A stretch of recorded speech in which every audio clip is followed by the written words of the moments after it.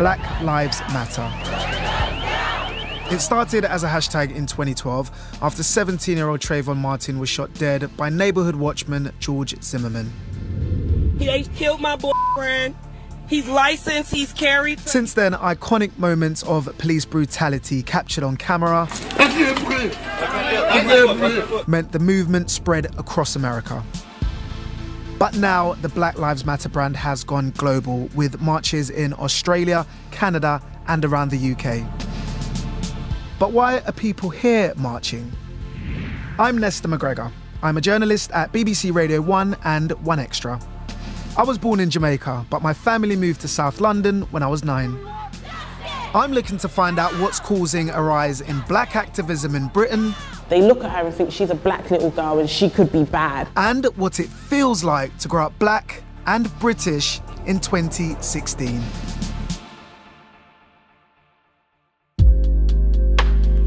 So I guess one of the primary reasons I wanted to make this documentary was to highlight what it's like being black in the UK in 2016.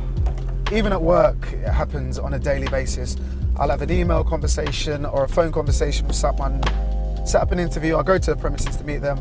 They'll come downstairs to reception, look around, go back upstairs, give me a call and went, Nesta, are you sure you're in the right place, mate? We've just been downstairs. And then there's a moment where you hear, like almost in their head, oh, you're the black guy that was at reception, you're the BBC journalist. It's only when I'm saying this now, I realise, but it saddens me because I've sort of accepted it because it's the way things have always been. And I know lots of people listening to this might feel the same, but there's got to be a reason why now people want to take a stand and show the rest of the world how they're feeling.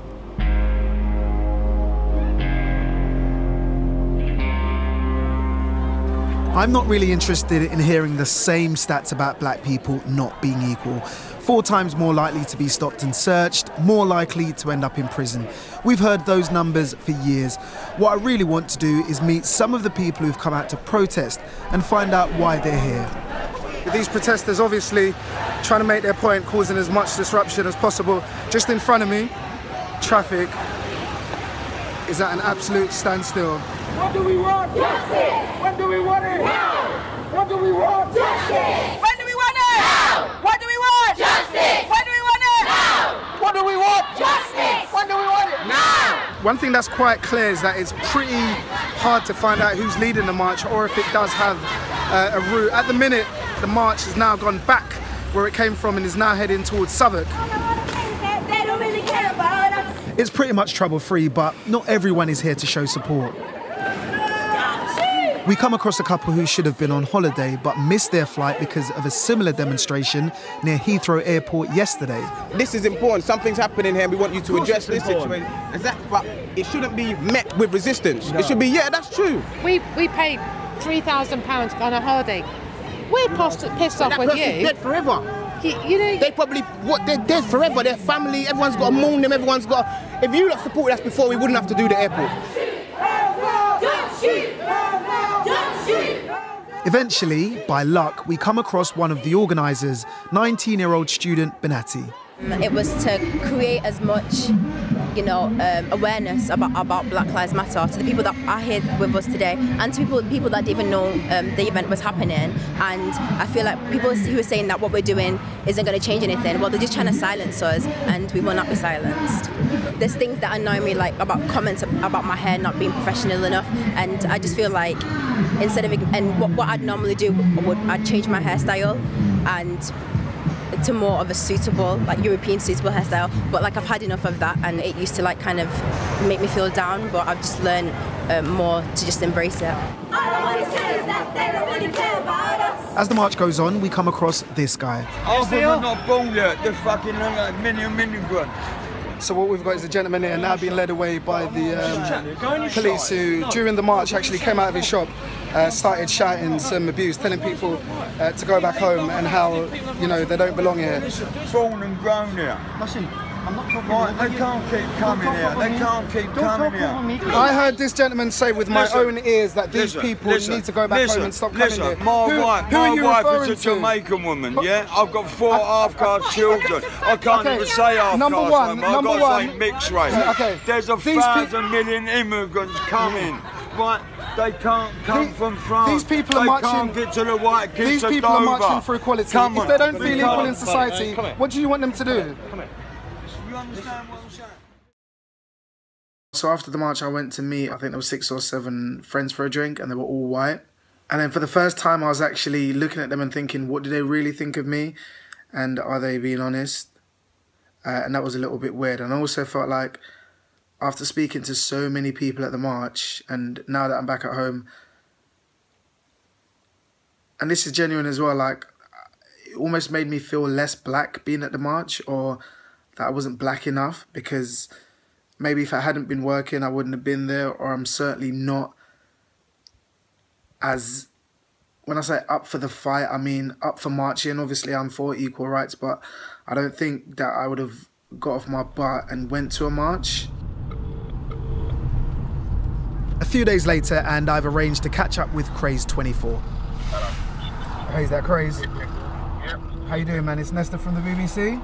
He tells me he's been pulled over countless times by police just because of the way he looks. How you doing, sir? How you doing? How you doing? He was the one defending the protest to the couple who'd missed their holiday, but he's also using his music to try and change things.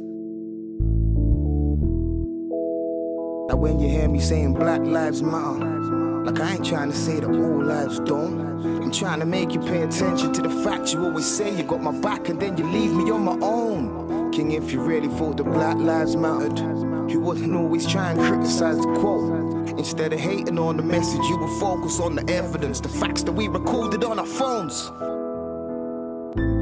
Crazy, it's a lot cooler in here than it was the last time I bumped into you at the weekend. Why were you at the march?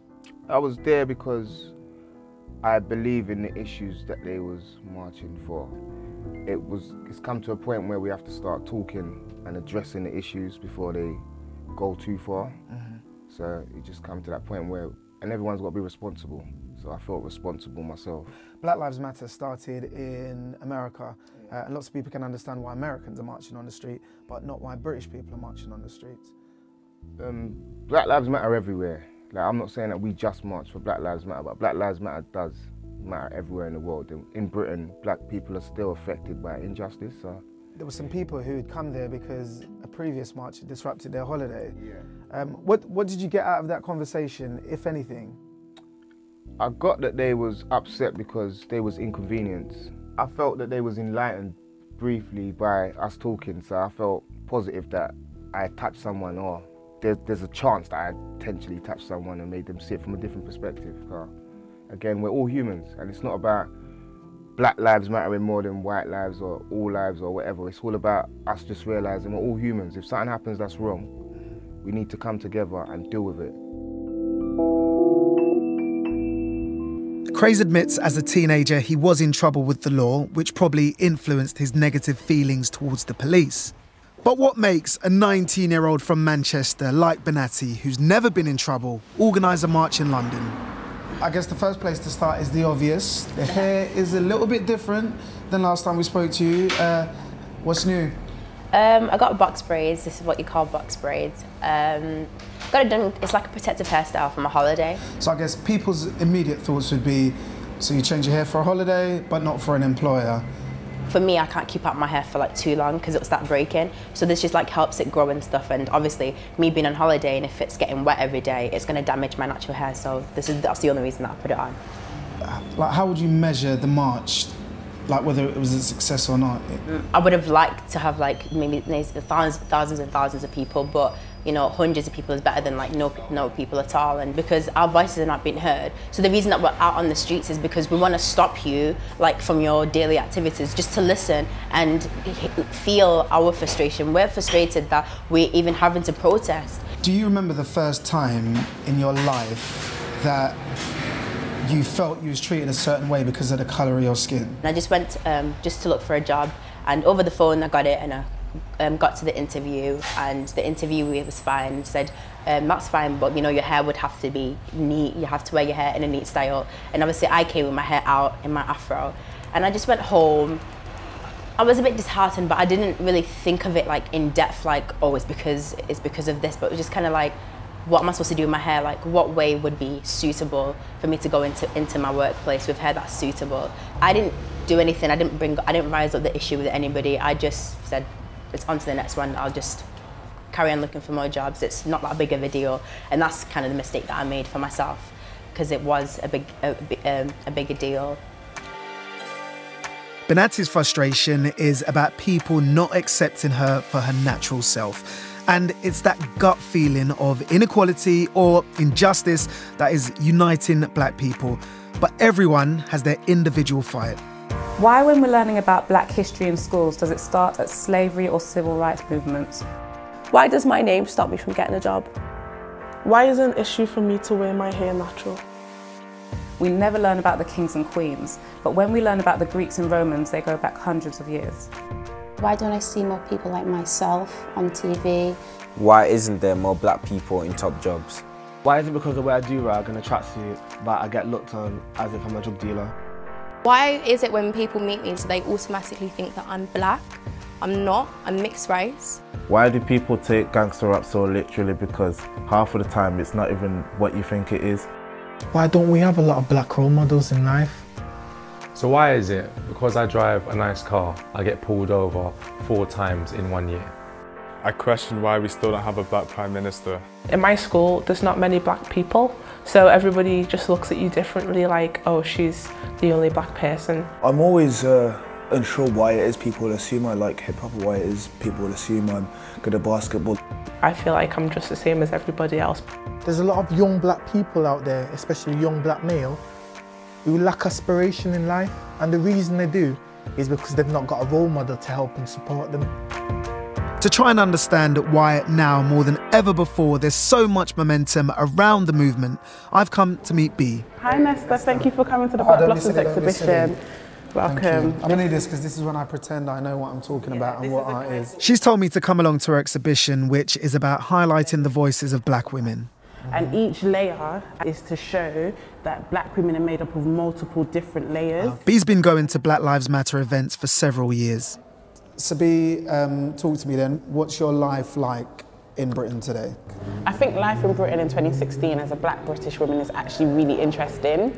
Every single day I'm on social media talking about race and diversity, and that's really important to me. And I think the reason why I mentioned that in 2016 and about social media is because 10 years ago there wasn't these platforms. So what happened in your life then, why you wanted to get up and your voice to be heard? My daughter, I have a 7-year-old, and I want her to be herself unapologetically. I don't want her to have to assimilate to a culture that's never really going to be accepting of her. And naturally there'll be people saying that these marches did nothing but make people lose support for a movement they perhaps believed in, but all you did was cause disruption. For me, it's like the press and the impact that had.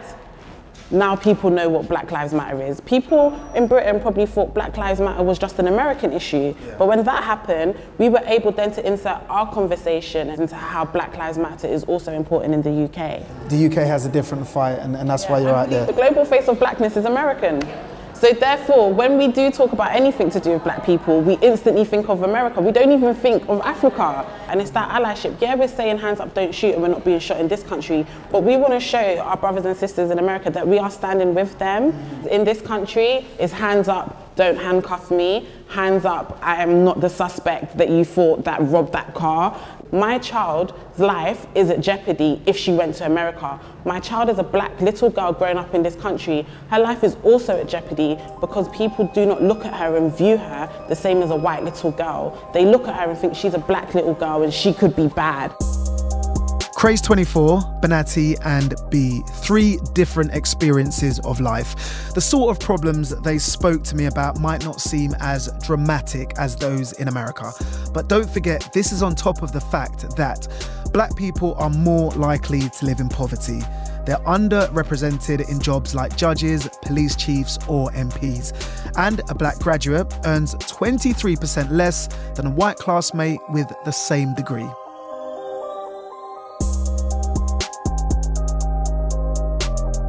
Filming so far is interesting.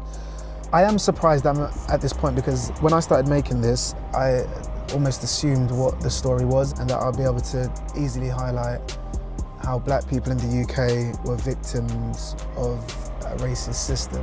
And I think there definitely is a large element of that, but I definitely am starting to believe now that the people that are complaining, me included, we need to do more as individuals, as communities.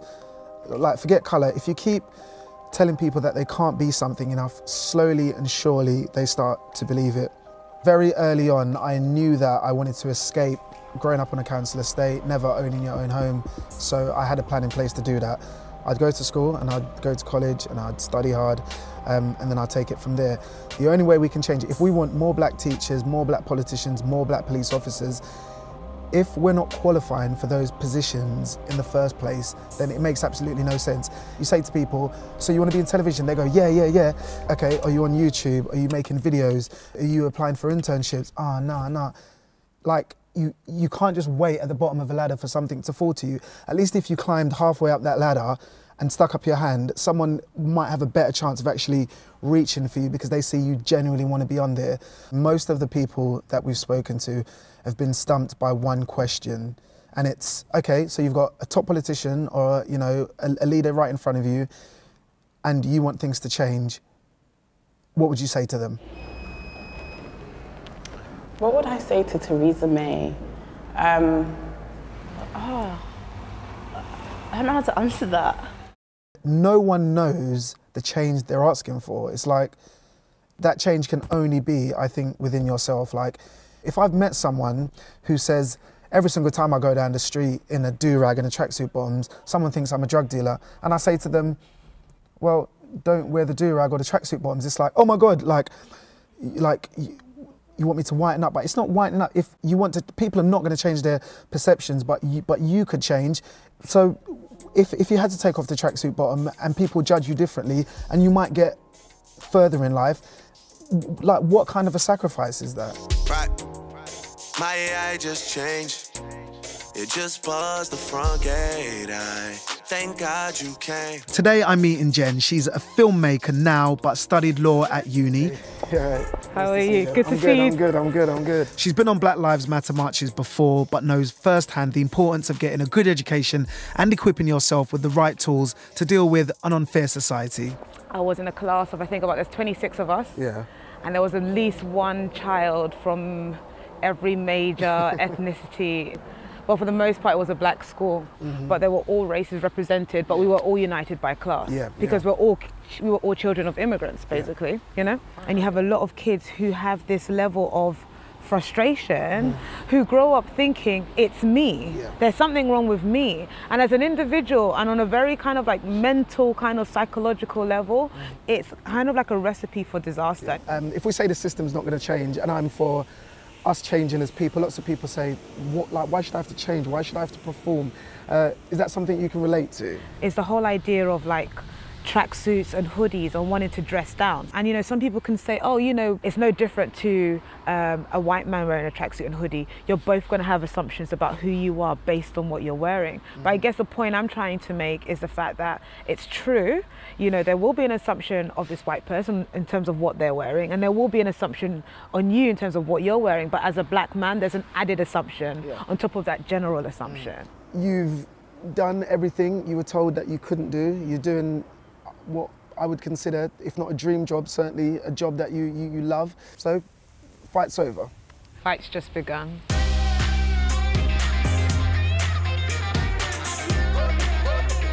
So, as you can guess, I'm back at home about to make dinner for a few specially invited guests. And part of the reason I'm doing this is because I'm a tiny bit confused. We have my good friend Adrian, who I played football with, have done for a few years, and he works with disadvantaged children. We've got B, who you might remember from the art gallery. We have Brad, who is a friend of my girlfriend's, and we've been out socially a few times as well. And me, obviously, chef, host, you name it. Chicken to start, lamb for main. Let's hope there's not an argument for dessert over my new thought that it's better to change tact than wait for society to change. I think asking black people to change themselves is a reach. We can't change because we haven't done anything wrong. We live in a society. Change doesn't always mean you're doing anything wrong. It just means a different approach. No, but I think we live in, I don't know though. No one is you're not gonna jump into the top of a company. You have to start somewhere. Yeah, but that's my point. Yeah, I do think so. I'm not gonna deny that you shouldn't start somewhere. Like if you wanna be, if you wanna be part of the game, you get in the game. You don't sit on the sidewalks. I said the key thing here, and this is where you come in, Brad, in terms of, even though we're going to infiltrate the system and work, we still need white allies. White allies, Brad. Of course. No. Yeah, but we're not saying I'm putting some onus on where you may see something. You got the right to step in and say, "Hey, that's not right." You know, I totally agree with you. But I think there's a generational difference. I really do. If I was in a position of power, it wouldn't bother me. I do think it bothers people to employ black people. I think that's a generational thing, though. The night throws up a few surprises. Look, like you've never been stopped and searched. How old are you? I'm 26. Can you imagine? I know boys who are under 15 that get searched daily. Talk soon goes back to the marches. I don't think we have to look at every single protest in causing a change. You hope to get people to know what you're fighting for, people know the issues, just really bringing it to the agenda. Yeah. So, I mean, normally with protest, there is an end goal. So if it's just to bring to the highlight of the agenda, do you think people are unaware? That there's racism in Britain? Yeah. Yeah, of course. Who's unaware?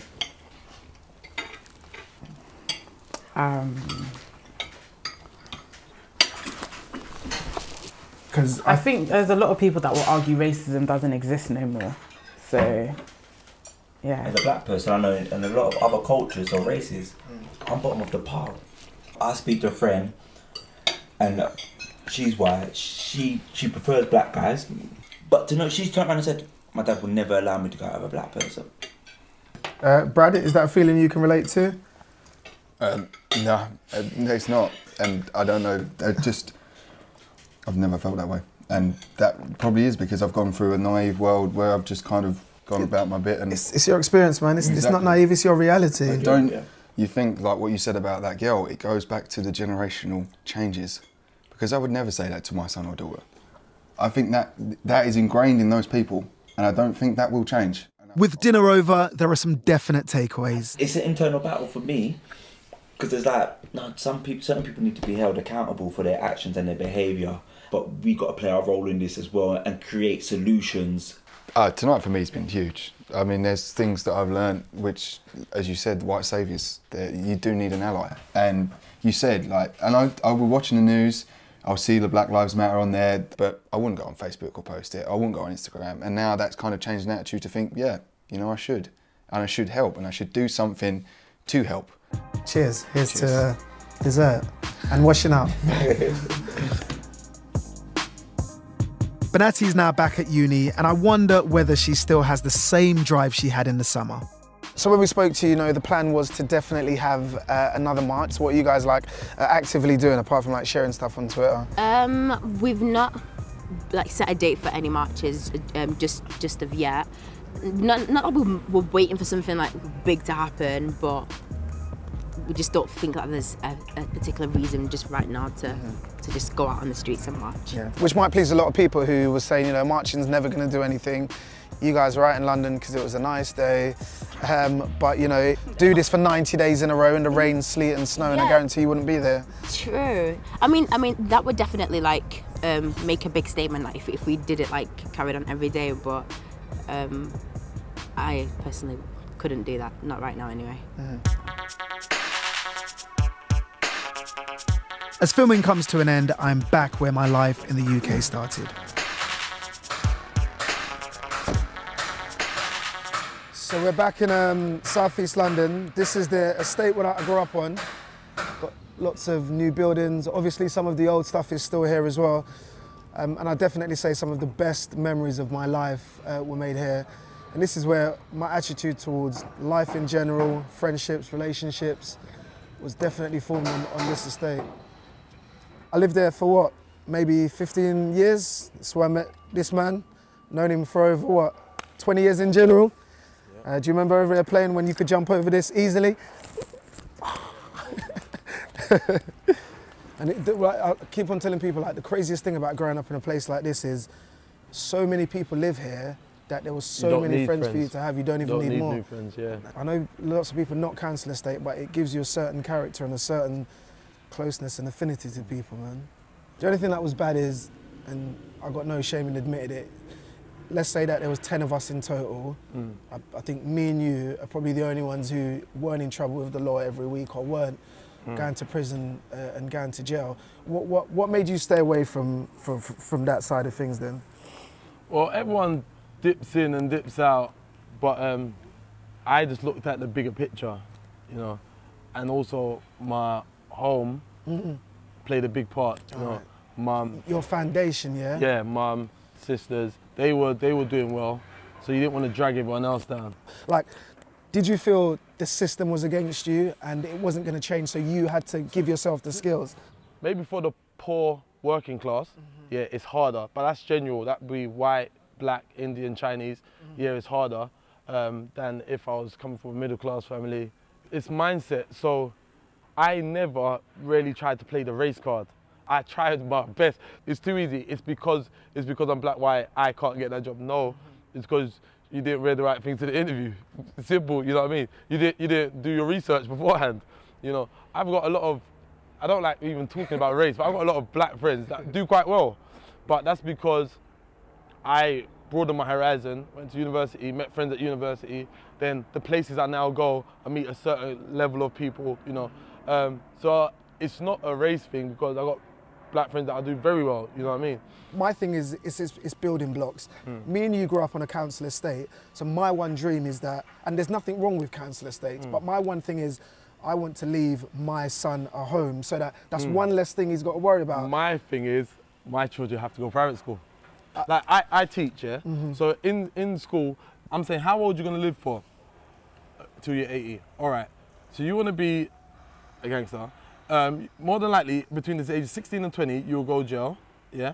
You get in trouble a numerous amount of times, and that's going to shape your life for the other 60 years. Look at the big picture. No, but sir, I need this, I need that, I need... Like, this is what my brother does. This is what my uncle does. I'm like, but you don't need to do that.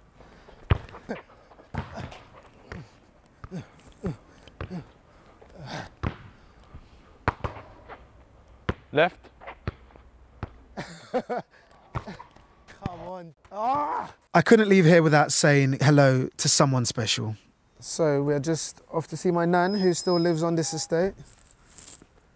Hopefully she's in.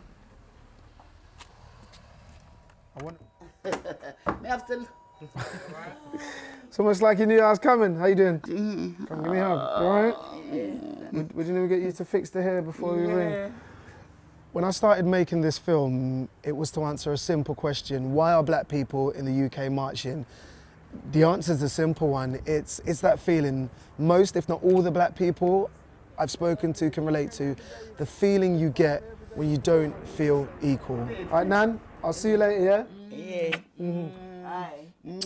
I promise I'll come tomorrow. Why now? Because to be honest, from the time I arrived in the UK to my treatment now, nothing has changed. I think the only difference is with the power of the Black Lives Matters movement, people are treating it like a brand. It's something to jump on. I describe it like it's a bus heading towards a journey, and at the minute the bus is traveling as fast as it's probably ever going to travel, so why not jump on to get to your destination? So after the dinner party at my house the other day, I was thinking about it all night, and I woke up with a thought. Bear with me, this is going somewhere.